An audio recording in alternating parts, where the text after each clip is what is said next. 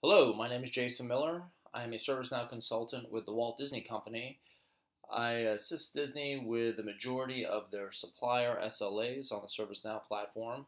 And today what I'd like to do is address a post on the community. There's a question by, I believe it's Giri Swami or Giri Swami. I apologize, I'm not sure how to pronounce the first name on this post. But the question was basically why there are so many SLA definitions tagged to a record multiple times.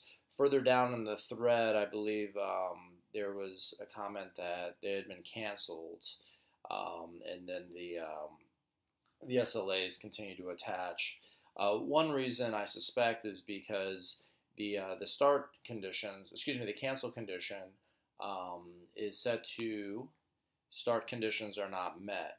So what I've done is I've set up a couple of SLA definitions that have different when to cancel features here. So we have two options, or excuse me, three options. We have start conditions are not met, cancel conditions are met, and then never. So never is pretty much self-explanatory. The SLA will continue to run infinitely until it hits the stop condition, and then after that it'll be marked completed.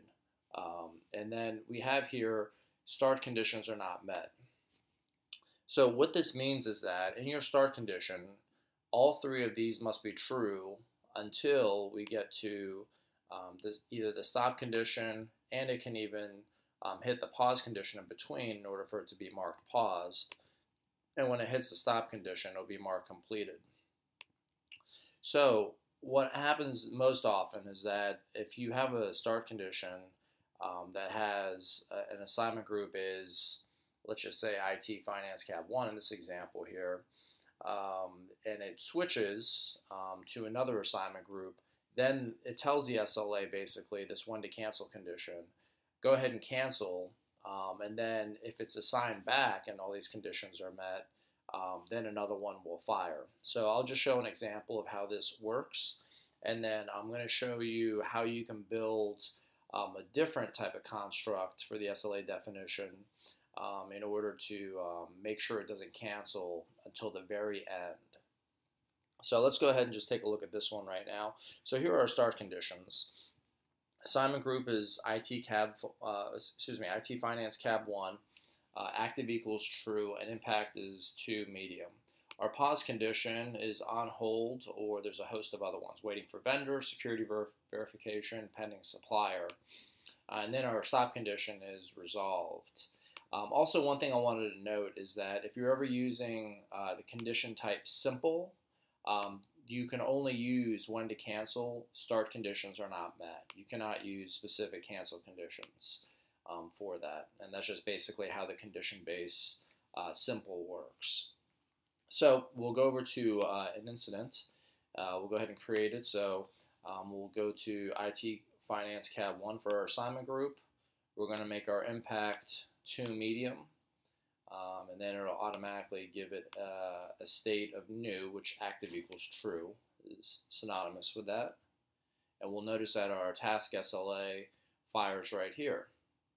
So now if we change the impact to 1, let's see what happens.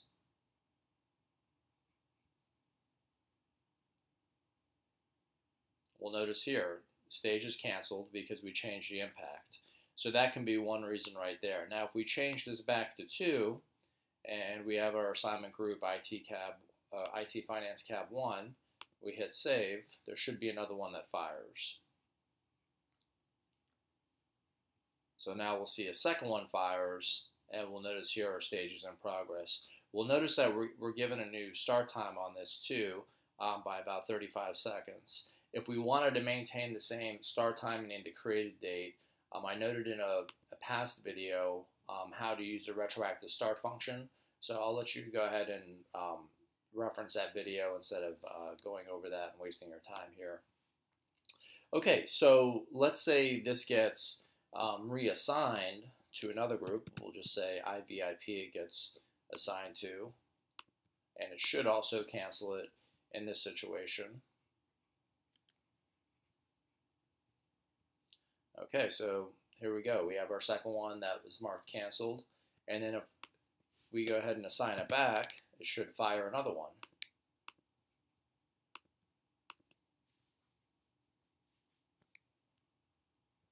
And we'll see another one fire here.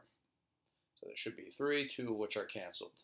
Yep, so sure enough, here's our third one. We have a new incident start time, a new SLA, task SLA start time. And now what we'll do is we'll just test out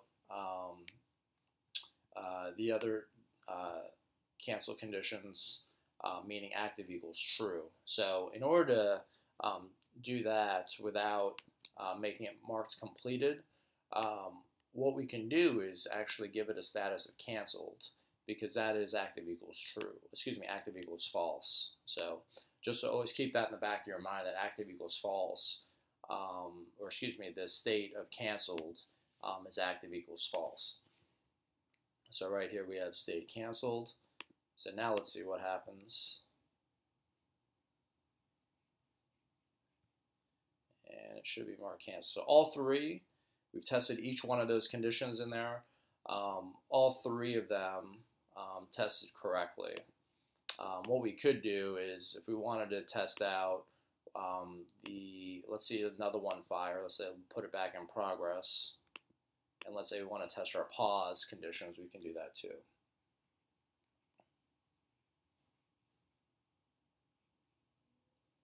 So here we go, here's our 4th one that fires in progress.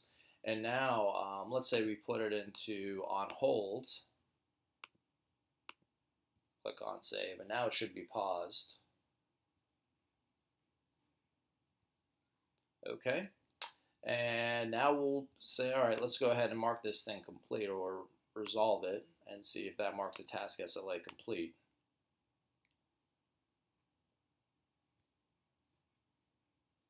And sure enough, it's completed. So all the conditions that we've put in here tested correctly.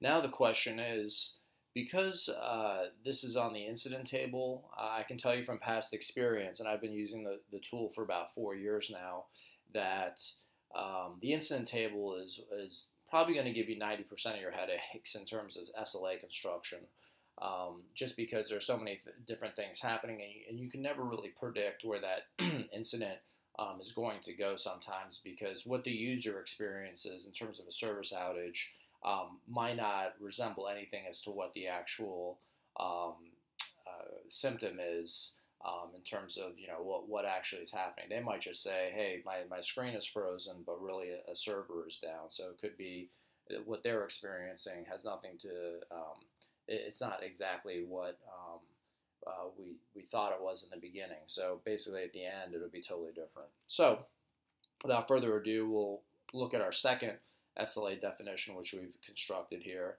and I just named it cancel conditions are met. And we'll watch, I'll mark it active now, and just save it just to make sure we have it here. So now we'll see our start conditions fill in, and we'll notice a little bit different of a construct here, in that we have our assignment group active equals true, impact equals 2, so all that stuff is the same. Then let's take a look at our cancel conditions. Notice how I called these out. Impact is not medium, or number 2. Active is false, and then we have here assignment group is not ITCAB 1, and the state is resolved. So basically what this is saying is that if this is resolved by anyone other than IT Finance Cab 1, I want you to go ahead and cancel this thing. So basically what I'm telling this SLA to do is, all right, here's where I want you to start when this thing gets assigned to these guys, and the impact is 2. Then it can pause along the way if it's not assigned to this group. So if it just gets assigned away from this group, I want it to pause.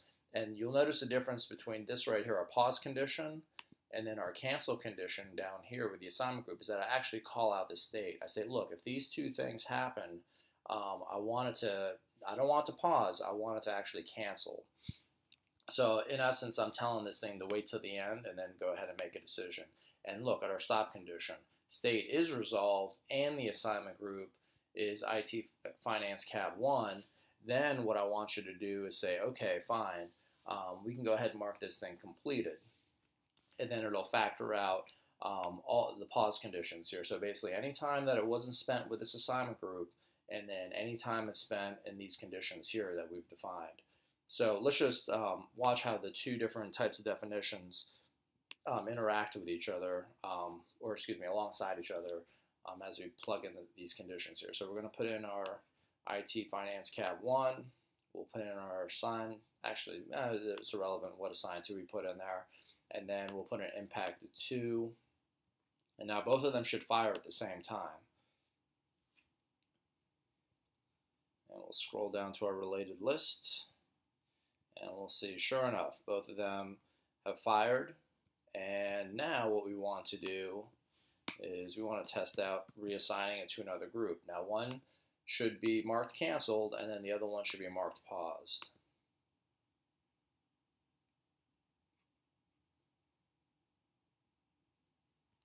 Okay, great. Working as planned. It's paused right now. Now what I'm going to do is I'm going to assign it back.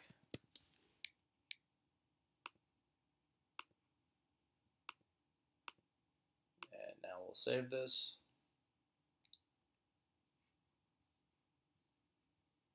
And now you'll notice the start condition's not met. That fires off a second one. But while this one, it'll just keep attached and running in the background, and it'll factor out that 21 seconds it's spent in pause. So then if I want to go ahead and resolve this thing, I can go ahead and do that right now by marking. Well, we can also test out, before we do that, the pause condition. And now let's take a look at both of them. Both of them should be paused. Yep, they're both paused now. And now we'll just go back to, we'll put it back in progress.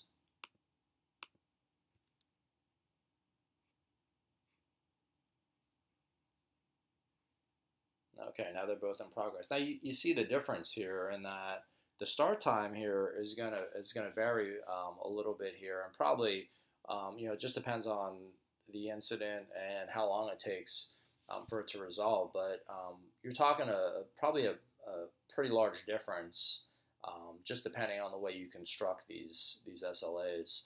So that's one thing to be cognizant of. And also, from an organizational perspective, you have to ask yourself, what are you actually tracking here? Do you want to track one team's performance against a certain incident? Is it natural behavior for this type of incident to be assigned back and forth between two teams? If so, then you probably want to call out these cancel conditions are met and do them individually.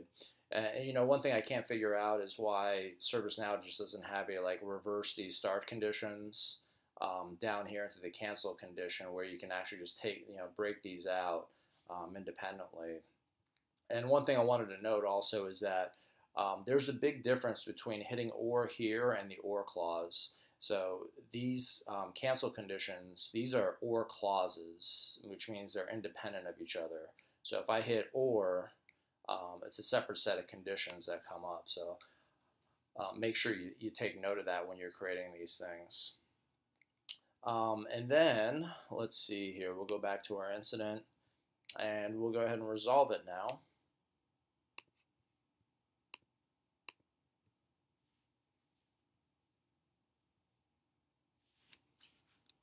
And we can take a look at the difference here. So we have our business pause duration here is 38 seconds, whereas this one was 17 seconds. But the stage for both of them is completed.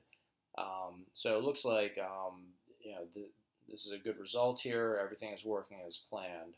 So as I like to say, we've just unlocked the power of ServiceNow.